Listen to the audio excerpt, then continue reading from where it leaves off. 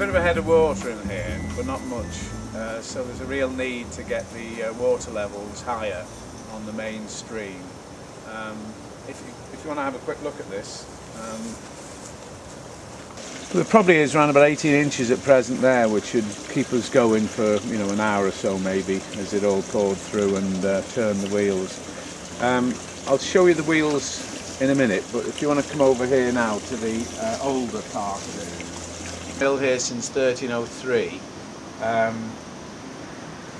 and we don't know without further archaeological studies which bits fit where, but it's likely that this bit here, this part of the mill, this is the northern part, northern mill, if you like, of the two mills. This part here was probably, because the mill sat on the river, this was probably the original mill, because the river is over here, and there will have been a channel, an overflow going down here, and that's evidenced really by the fact that there's the remains of a pier. But this wall here, this stone wall, butts up to a shaped pier, so it's likely that the river did bisect it as it went through here. There's a single spoke wheel in there, which we'll see later. The single spoke wheel is quite a rare feature, but unfortunately for this mill it's not that rare, because there's another one at Rossett Mill which I believe you've already photographed. But as you can see from the sandstone, it's quite an old structure, again not dated. What I'm looking at now is a grain drying kiln, or what's left of it. Internally there will have been, or would have been at one point, a place where you would put in anthracite or charcoal, and then there would have been a shelf or a floor, complete floor of perforated tiles, clay tiles likely. The grain is put on top of the tiles when the heat then dries them, and just like in a maltster I suppose, you shovel them over until the grain's in the right with the right level of humidity. That's especially for oatmeal, because oatmeal, if you just put it straight into the stones it has a high water content, is likely to make porridge, which isn't very good, because it will clog up the entire machinery. Yeah, that's what remains of a millstone. It's the southern mill, which last actually operated in 1952. A boy swimmer came and got caught in the paddles, and the miller, then fairly elderly, had to smash the paddles to get him out, to save him. And in fact it still works. It has no paddles on at present, but I can work it just by moving it, moving the machinery inside to get the whole of this huge wheel moving. It would have required quite a bit of water. It's a big wheel, as you'll see later. It's an 18-foot wheel, and even though wheels aren't very efficient, an efficient way of converting water into energy, when this moves, this really gets the whole thing going, and would have run at one point 3 sets of grindstones, which we still have upstairs. And the drift is an area, well, a covered area, so that the grain can be offloaded without the rain falling on it and causing problems. Carts will come into here, and then a chain will be dropped from above and tied round each individual sack, and then hoisted up and through the trapdoors there, where the miller's waiting to actually weigh it, as we'll see later, and then put it into the system to either store it or actually send it through to the grindstones on the next floor down. Yeah, so this is the top end of the trapdoor. This is the top floor of the mill. The grain sacks will come up and they'll be hoisted up with the mechanism that's actually above us and behind the camera there.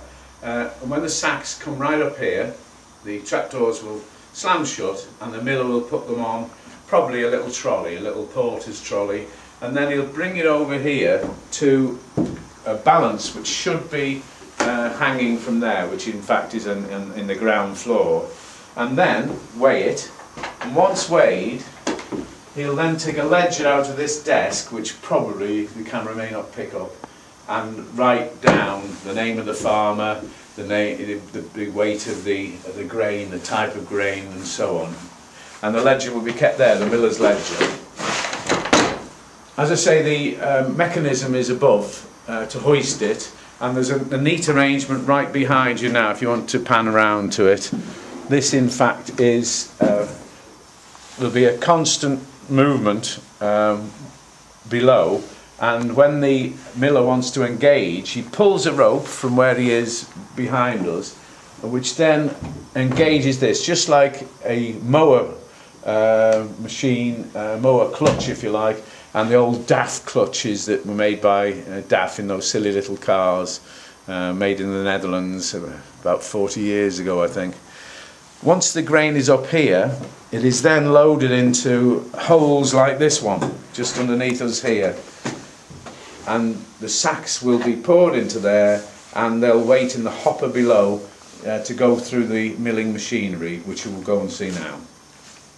What we've got here actually are two halves on my left and two halves on my right of an old barrel sieve. This sieve will have been put together, two halves are put together, as you can see there, to make one cylinder. They are in fact quite an interesting relic. They were patented, we know, in 1865 in Manchester. And what happens is the grain goes in at the top, the cylinder moves around and brushes on the inside, brush the grain through the sieve, leaving the unwanted parts of the grain to just fall down the other end and then be disposed of. But here, this little bit of graffiti here is in fact the symbol of Thomas Ferneyhough.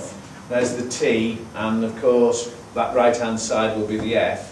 Thomas Ferneyhough was a miller here in the 18th, I believe, century, and certainly was quite. He was quite the man round here. His body is to be found in Plemstall Church's graveyard. Quite an elaborate structure. But Thomas Ferneyhough was one of the literally 100 or more millers that have been in this on this site since it was first a mill, we know, in 1303. So that's 705 years of uninterrupted milling until, well, it's not quite that, because it all ended in 1952. This truss here is typical of this mill, but of many mills. Because it was an industrial structure, it was made to accommodate the industrial practices of the miller. Instead of having one beam going right throughout here, and of course if there was that, the miller would have to be all the time bending down to get underneath it. They built it so that the strength is translated up from a beam that's underneath here, because each of these is bolted to a beam that runs transversely across the building, and the strength is then supported, or rather the weight is supported by the strength of these particular upright posts. All in oak, and quite an impressive structure really. Expensive structure by the Earls of Shrewsbury, who owned this mill until 1917, for several hundred years. This is the stones floor, and we'll see the stones in a moment. I've just mentioned the way that the trusses are supported above and bolted from below. These are the bolts, in fact. As you can see, that beam runs right across there. It's pretty substantial. It's not going to move anywhere, and it keeps the whole structure absolutely solid. Now, beneath my feet here and above my head are the trapdoors. As the grain drops down through the machinery, it will end up on the bottom floor, at which point it has to come back up again, right to the top floor, so that it can be offloaded into the carriages. And as you can see, these trapdoors open, each of them opens as the sack comes up. And they'll open like that as the sack comes up, and as the sack passes, they'll automatically fall like that. And then the sack will go on up through there, and the same thing again. the banging of the trapdoors will be a typical sound that you would hear. The other sound you're going to hear, of course, is accompanied by the wobble of the whole building as the water goes through the hole, as the water wheel gyrates the other side of that wall. What we've got here are 3 sets of stones, and if you have a quick look at the stones, or rather the casings of the stones, the wooden casings, the tons, you see number 1 over there, number 2 over there, number 3 here. And this is very industrial way of actually giving the stones names. It's unlikely that in a normal country mill you'll have this sort of thing. And that also reflects the ownership of the Earls of Shrewsbury. And it's possible that Thomas Telford actually was involved in one way or another in the milling operations of the Shrewsbury family, along with another famous engineer of the, or rather famous metal worker of the 18th century, who was Hazeldine, who helped Thomas Telford with the Pontcysyllt aqueduct in North Wales, which features a metal trough taking the Shropshire Union Canal, the Llangollen branch of the Shropshire Union Canal, over the River Dee. The 3 sets of stones here. We've got the hoppers. I was talking about the hoppers before. They'll receive the grain from above. The grain will sit here until these gates are opened. If you'd like to move over this way. Make sure this trapdoor's closed. Yeah, it will be, don't worry. You can see it is. These gates are open and the grain will start to come through. The drive below of this shaft, causing it to rotate along with the top stone of the 2 stones that are here, will make this particular thing knock from side to side. It's called a maiden because it chatters. It's a terrible old miller's joke. But that's, the grain comes through and it goes into the 2 stones. There are 2 stones, the bottom of which is static. The top one is the one that moves. It moves obviously due to the water power, and we'll see how the motion of the big wheel is transferred into the turning motion of this top stone. The stones are huge and heavy, and of course every now and again they need maintenance, and a block and pulley attached to here will pull the top stone up so that the miller can then dress the stones with a chisel, really, I suppose, and a mallet, which will put the grooves in again. The grooves that will take the grain from the centre of the stones out into the outside the stones, and then down by gravity down into sacks below. That'll do nicely on that one, won't it? The main post here is going to turn, and these wooden teeth they're wooden because if they were to be metal on metal might cause sparks. Sparks in where there's a lot of flour dust about will actually cause the whole thing to go up like a little bomb, because the flour dust is actually as flammable as quite as flammable as petroleum vapour. Anyway, so we have here one of the drive shafts, which actually we don't know what this used to run, but it would, the belt here, this will turn, and then there'll be a belt attached to it, and that belt will either go up to the top floor or more likely to this floor, and will drive something like a dressing machine, which will clean and separate the grain so that they have a better product. The other side, there you can see the belt hanging loose. That belt is the belt to drive the sack hoist above. Now that is permanently connected to this cog here. It's permanently connected, or in fact to the central one there.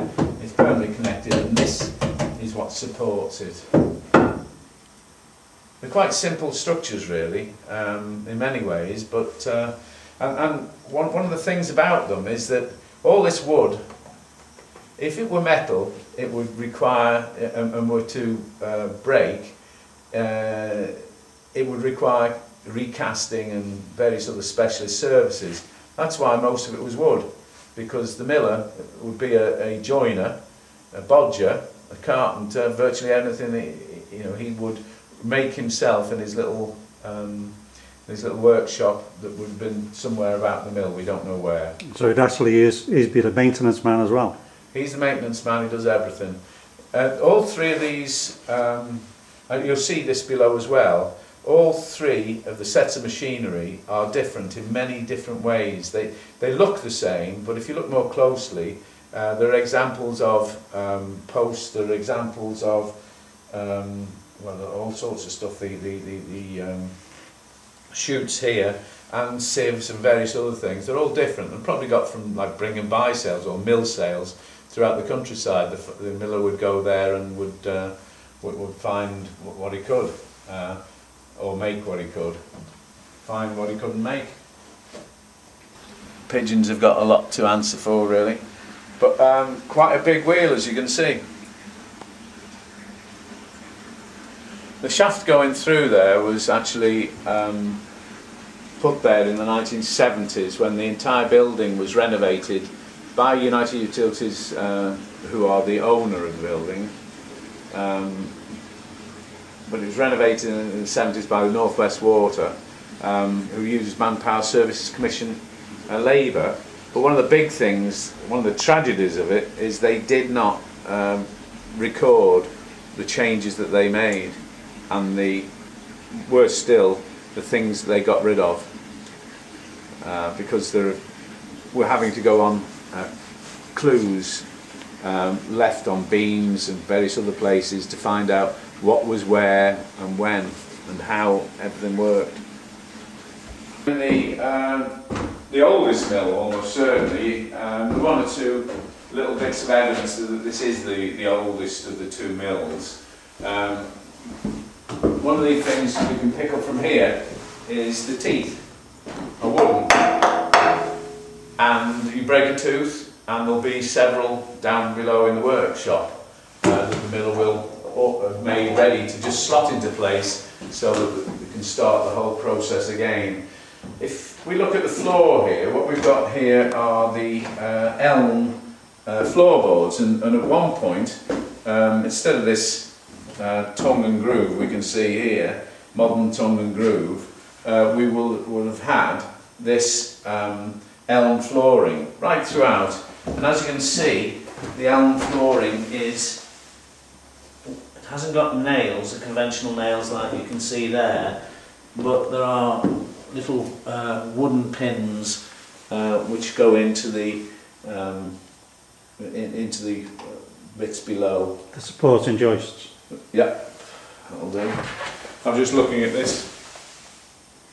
A little bit of patchwork there, which is typical of what the miller will have done. We can have a quick look from above at the single spoke wheel.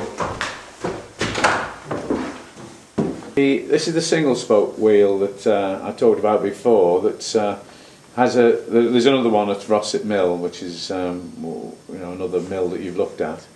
In fact, it's, as you can probably see from its state of repair, it's probably not moved for 100 or 150 years. In fact, it's with a bit of WD-40, certainly a lot of 3-in-1.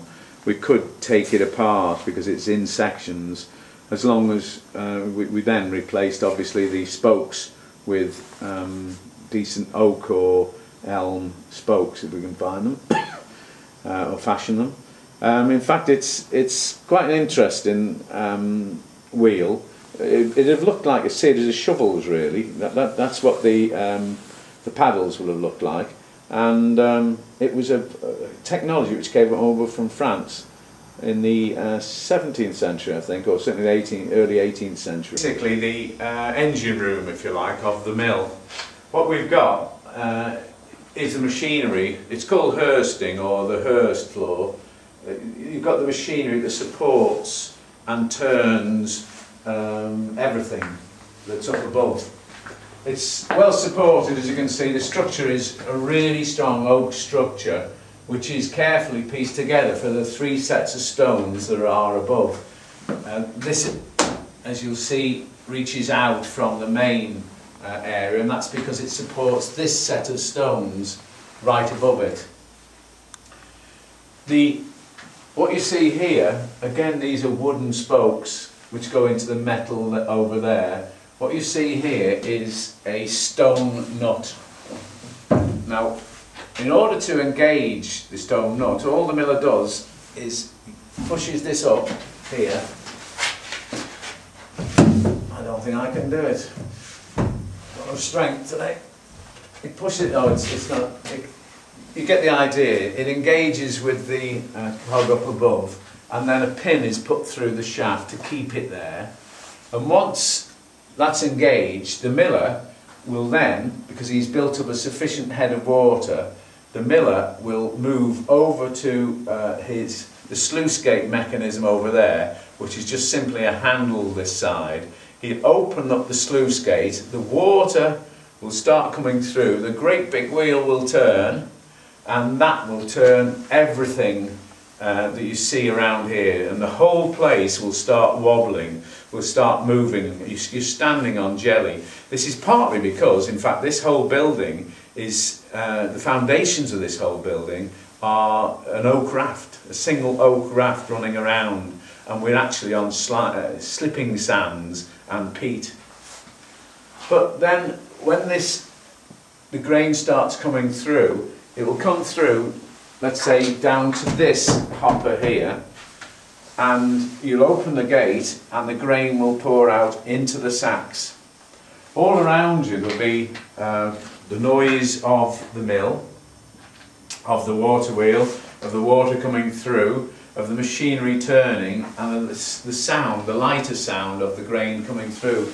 The miller will then use his thumb, the famous miller's thumb that you hear about in Chaucer, where this is a delicate instrument which in Chaucer, of course, the miller uses for purposes of frolicking with various ladies. It's a sensitive instrument because it actually picks up whether the grain is in fact of the right consistency, and so the miller's thumb has been used for millennia, as the first testing mechanism. And then, if it's right, it will be sent back up the trapdoor here, sent right up to the top, where it will be stored until the cart arrives again. What we've got here is the northern end, and this in fact is fairly old and will take a lot of renovation, because over 150 years of neglect have allowed some of it to slip and to go out of alignment. It would take quite a bit to do this. Also, there might be rot in some of the wooden structures we've got here, and some of the beams and that we see over there. In fact, what it was, this curious thing here, used to be an oatmeal separator. It actually was encased by a wooden structure which is in front of us, and worked like a hairdryer really over the grain, so it would blow away the lighter bits that you didn't want, or you did want, and allow the heavier bits just to fall into the unwanted sack. But lots is missing, a lot of things missing there, take a lot of work to do to put it right. The mill will have survived by being part mill and part small holding. So there have been cattle on this area that I'm standing on now, and may have been, we have no historical records, but this is us reinventing the past, if you like. It may have included vegetable areas. In fact, this is the mill's kitchen garden, or at least phase 1 of it. Phase 2 is over here. And as you can see from phase 1, we've already started. This was first ploughed early this season, but one way or another, volunteer work has meant that there's been quite a bit of progress really over the time.